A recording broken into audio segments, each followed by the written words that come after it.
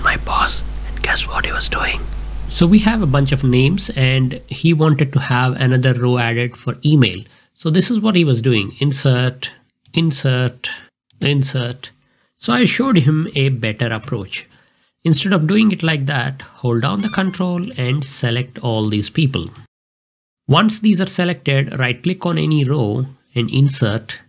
Boom, you have blank rows added everywhere. But then again, I saw him adding the tracking numbers like this. 1, 2, 3, 4, 5 like that. We needed 100 of these. So I showed him this technique instead. Go to the first cell and then simply type sequence and then say 100. And we get all the 100 numbers in one go. But my boss being the boss, he immediately said, we don't need just the numbers. We need this to say TN01, TN02 like that.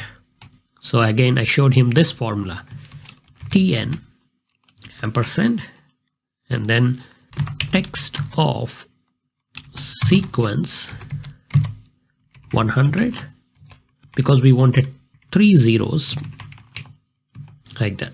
So we get TN001, 002 like that, all the way up to TN100. But again, my boss wanted to make a list of dates in October. So this is what he was doing. 1 October 2022.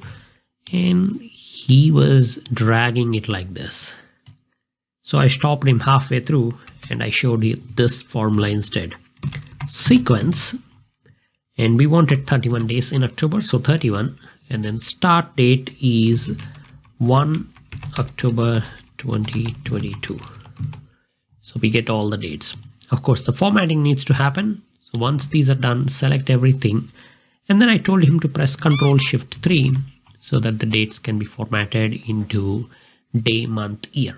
At Awesome Chocolates, we are doing an office party. And my boss was looking at who's coming to the office party. Of course, these are the names, but there are quite a few duplicates. Like Bart Fawning gave his name twice.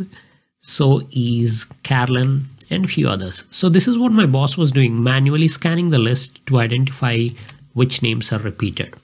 Huh? What is going on here? So I showed him this trick instead. Select all the names, go to Home, Conditional Formatting, and then highlight duplicates. Boom, all the names that are duplicated are highlighted. The other day I spotted him looking at 2 of our customer records. Customers who bought almond choco and customers who bought eclairs. And he was trying to understand who bought both of these. So he's kind of going like, ooh, F. Bleemeyer is here and like that. So I showed him a better approach. Select the first list, hold down Control and select the second list. Then go to Home, Conditional Formatting, highlight, duplicate values. Okay. Quickly, Excel will spot all the names that appeared in both the lists. So these are the customers that like both almond choco and eclairs. And then I saw him do something unbelievable. It is true. I, Michael Scott, am... He was enjoying a YouTube video, but not giving it a like. Don't be like him. Like this video. The other day, my boss wanted to make a monthly tracker. So he set up individual worksheets for each month. And he was doing this. He was going to the row number 1, setting this as a header, going here and then typing the title as monthly tracker, and then setting this as bold and adjusting alignments and all of that. And he was gonna go and repeat this process for all the 6 sheets. So I showed him this technique instead. Select the first sheet, hold Shift and select the last sheet. This will select all the worksheets. Now you can set everything in one go. And when you are done, just click on the second sheet and you will see that all the sheets are formatted exactly same, with same column width, same content, same colors and everything. Once the monthly trackers are set up, then I spotted him doing something even more sillier. He was going through these amounts and anytime a value is more than 400, he's filling that up with yellow color like this. That was incredible to watch. So I showed him this technique instead. Select all these amounts, go to Conditional Formatting, highlight greater than, and then type the starting value. So 400, and then go to Custom Format, fill yellow color. Okay and okay. So now automatically all the 400 above amounts are highlighted in yellow color. He wanted to see all of these in a list format. So then I told him apply filters, click on the filter icon, filter by color, and then select the yellow. So then he can see which customers have bought more than $400 worth of chocolates from us. Awesome. Yes. For an upcoming presentation, my boss wanted to make country-wise pivot tables. So this is what he was doing. He went to the data, insert pivot table, add a pivot table, and then go and add country as a filter and select Australia here to see the Australia pivot, and then repeat the whole process for New Zealand, India, etc.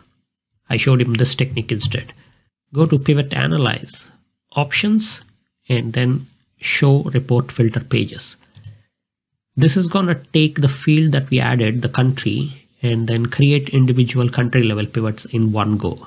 So as soon as I click on OK, I get my Canada, India, New Zealand, UK, USA tabs readily done for me. I also have a nice monthly sales report, and my boss prepares this, but then he was trying to make sure that all these charts are sized same. He's kind of going and moving these around and trying to approximately adjust them, but not getting them perfectly. So then I showed him this technique. Select the first chart. Now hold down Control and select the other charts as well. Go to shape format, and from the size area of the format, type a height and width that you want. Now all the charts have same size. What about the alignment?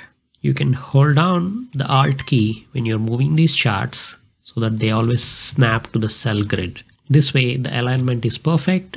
Remember the monthly tracker? He was gonna go and manually copy paste all this data into one big file for the further analysis.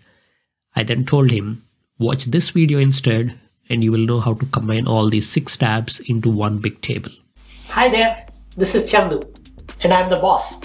We hope you liked this video. Let us know in the comments if you want to see more of boss versus me videos. Also, if you have got a boss who is not so awesome in Excel, then do share this video with them. I'll catch you somewhere else. Bye.